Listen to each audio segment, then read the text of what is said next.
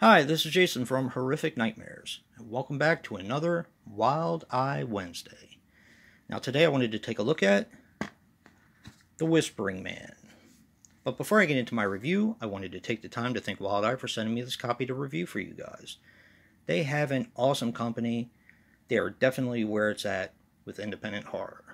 I'm going to put their links to their YouTube channel and their official website in the description box below. Definitely check them out. Now, The Whispering Man is a 2019 film which runs approximately 74 minutes and is directed by Joseph Gallier. Now, he was responsible for Moth, Bodom, and Spirits in the Dark. Now, this stars David Fex as Mark. He was in Curtis and Gorilla, and also some TV.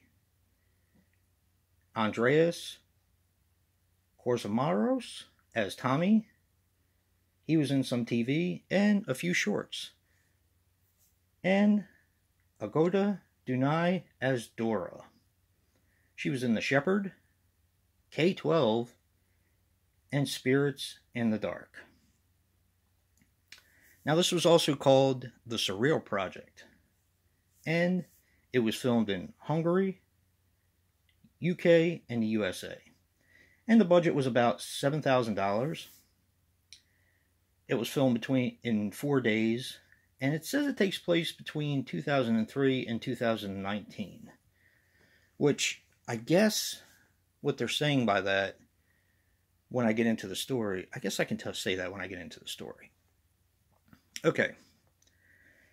Now, this tells the story of Mark and Tommy, who are both brothers. Now, Mark has a YouTube channel, which is a kind of like a scare channel, where he tries to uncover some of the paranormal things and debunk them and all that kind of stuff. Well, he decides to take on a new project that has personal meaning to him.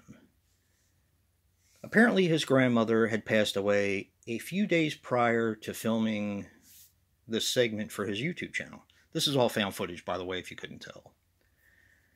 Now, he tells the story of the Whispering Man. Now, the Whispering Man is a painting that the grandmother had in her attic that was once taken by the father. Something happened to him, and he went missing and kind of changed in personality. And strange occurrences happened with her husband, of course, the grandfather, and he ended up passing away. So he thinks that there's something to this Whispering Man painting, so he goes to his grandmother's old house in order to, pack it up and donate stuff and do all that kind of stuff. But also to get the painting of the Whispering Man. He does find it in her attic. He takes it back to his place where he lives with his brother, and he hangs it up on his wall. From there, the painting starts to affect not only his dreams, but his overall attitude. And that's kind of where I'm going to leave it. Now, this is a really cool cover, and it had me really wanting to check this out.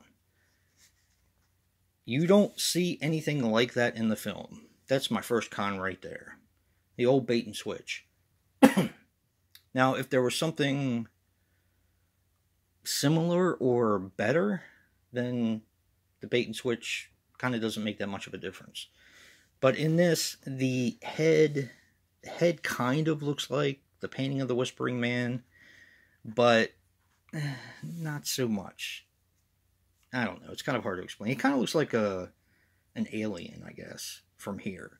On the painting, it's just a little bit of a creepy picture of a painting of a guy's head. And it's all dark and atmospheric. Second con. It is acted, and the dialogue is absolutely ridiculous. Now, this tries to take what Paranormal Activity did fairly well and go with the sparse occurrences in the house, because After he has this painting and he hangs it up on his wall, he does hook up cameras to his house to see if there's anything that is happening, that's going on, like the paranormal. And of course, at nighttime when he's sleeping, you get the little teeny occurrences that happen gradually. So it's more or less a slow burn, very similar to Paranormal Activity and I guess Blair Witch, I guess. To me, this one just didn't work for me. I don't really have a problem with found footage. Granted, it's not my favorite subgenre of horror, but if it's done right, it can be pretty effective. This kind of seemed like a carbon copy of Paranormal Activity, to be honest. And if you're going to do it, make the payoff something good. There is a payoff at the end, but I kind of saw it coming. And to be honest, by this point in the film, you kind of don't care anymore. Sad it is to say.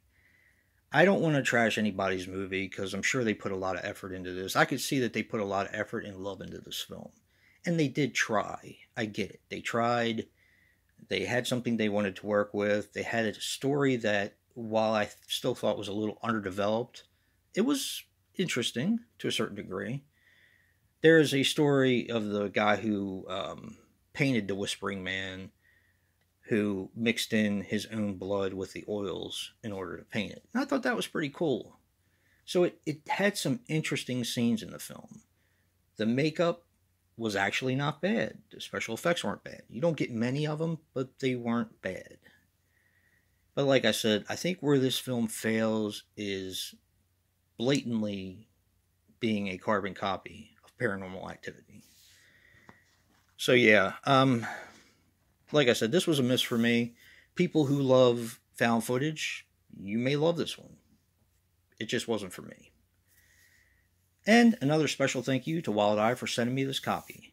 And if you like what you see in here, hit that like button and subscribe. And until next time, peace.